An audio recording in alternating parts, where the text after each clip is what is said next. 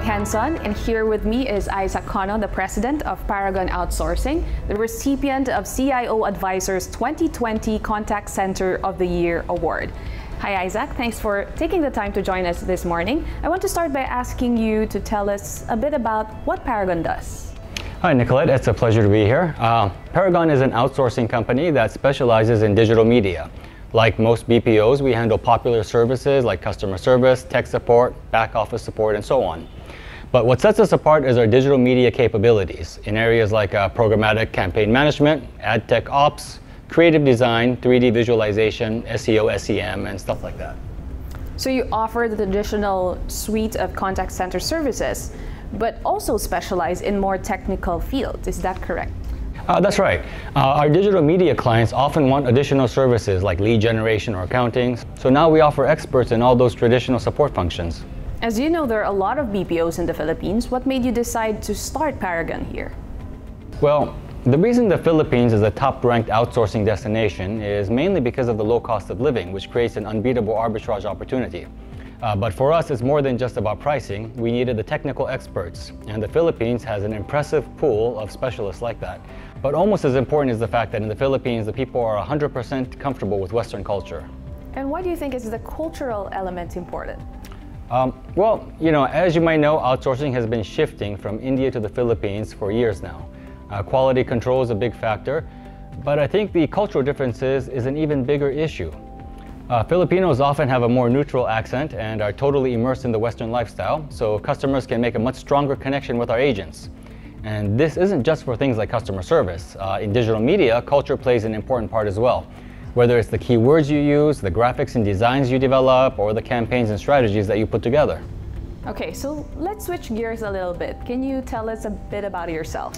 Sure. I'm an American born in Southern California to Japanese parents. About 20 years ago, I moved out to Hong Kong to help a friend kickstart a product outsourcing company. And from there, I moved to Philippines to start a business process outsourcing company because that's really not too different. And so you decided to move from Hong Kong to the Philippines to start this new venture. That's right. It was difficult to leave the US and then of course to leave Hong Kong years later. But if you want to make strong contacts and really get to understand your workforce, you really need to be there on the ground. And I found that coming to the Philippines, the transition wasn't very difficult at all. I mean, the cultural similarities to the West are so strong that it's really easy to forget that I'm in a foreign country. Now, what do you think are the most common concerns of people about outsourcing?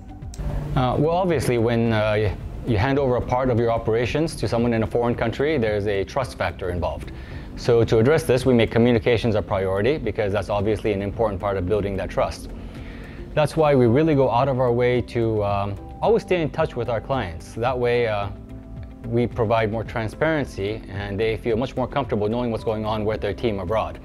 Outsourcing is growing very fast right now, and that's because companies all around the world are really getting comfortable with it and really recognizing it as a win-win solution.